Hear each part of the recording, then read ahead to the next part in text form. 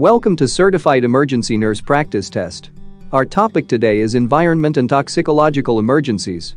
Use the link in the description to download the app on the App Store for free practice tests.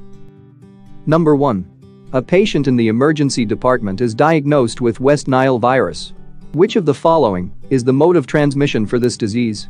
A. Bite of an infected tick. B. Bite of an infected flea. C. Bite of infected mosquito. D. Bite of an infected spider.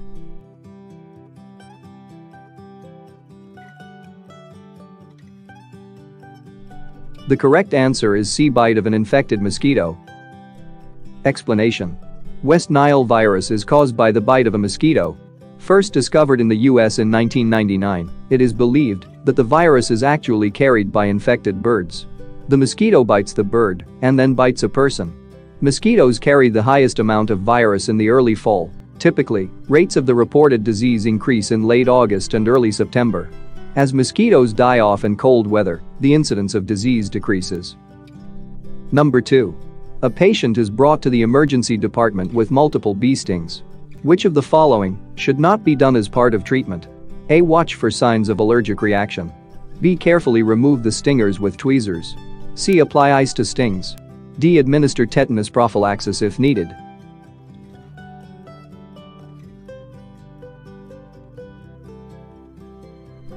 The correct answer is B. Carefully remove the stingers with tweezers.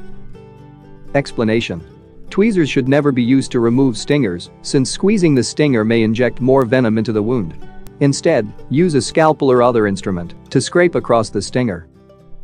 Number 3. The Occupational Safety and Health Administration has very strict standards for hospital employees who may encounter hazardous materials or patients who have been exposed to them. Which of the following is not included in regulations?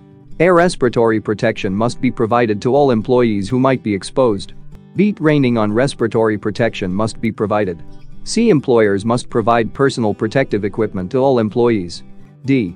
All emergency department personnel must be trained in decontamination procedures.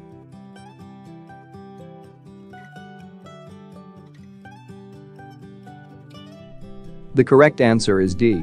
All emergency department personnel must be trained in decontamination procedures. Explanation. All emergency department personnel should have first responder awareness of hazmat situations, but may or may not be trained in decontamination procedures. However, any emergency department employee who will be participating in decontamination must be trained in the process. Number 4. What is the most common problem associated with a heat inhalation injury? A. Obstruction due to increasing mucosal edema. B. Lower airway damage. C. Lung damage. D. None of the above.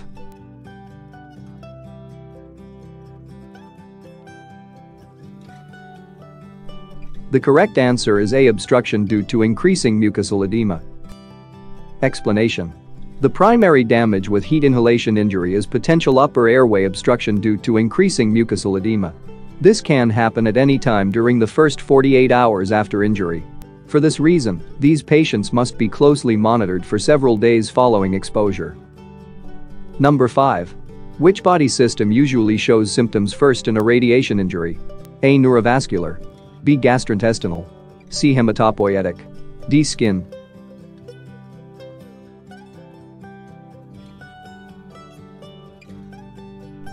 The correct answer is C. Hematopoietic. Explanation. Bone marrow stem cells and accessory cells are extremely radiosensitive, and exposure to radiation results in rapid cellular death and alterations in how blood components are formed. Sepsis and hemorrhage are typical results of these alterations. Number 6. A child is being discharged to home with a diagnosis of ringworm. What information should be included in discharge instructions? A. The infection is caused by a worm and cannot be passed from person to person. B. The infection is caused by a virus and can be passed from person to person. C. The infection is caused by bacteria and cannot be passed from person to person. D. The infection is caused by a fungus and can be passed from person to person.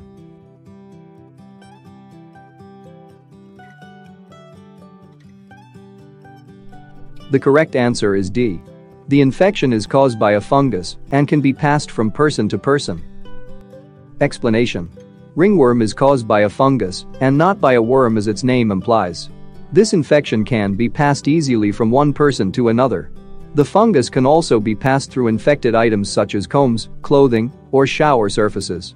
Pets can also carry the fungus. Number 7. A patient with a heroin overdose must stay in the emergency department with monitoring due to the long half-life of opiates. What is the half-life of Narcan? A. 15 to 30 minutes. B. 30 to 60 minutes. C. 60 to 90 minutes. D. 2 hours.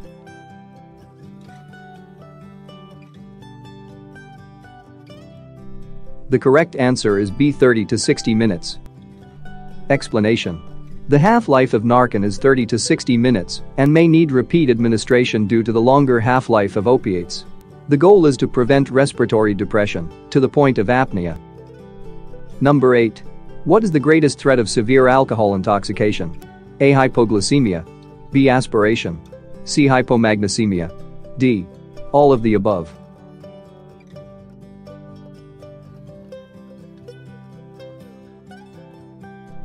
The correct answer is B. Aspiration. Explanation. The greatest risk of severe alcohol intoxication is an aspiration. Make sure to assess the patient's level of consciousness and position the patient where the airway is protected. You may even have to intubate the patient.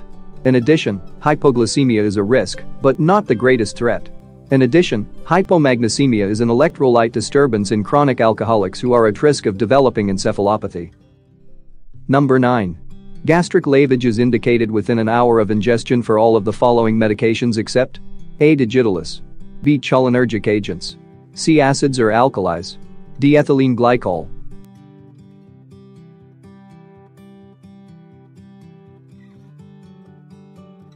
The correct answer is C. Acids or alkalis. Explanation. Ingestion of acids and alkalis can cause gastric perforation. Dilution is the recommended treatment with copious amounts of water, then have them drink milk. Number 10. A patient reports smoking Jimson weed. He appears very anxious and has visual hallucinations. The patient is having which response to the Jimson weed? A. Opiate response. B. Barbiturate response. C. Sympathomimetic response. D. Anticholinergic response.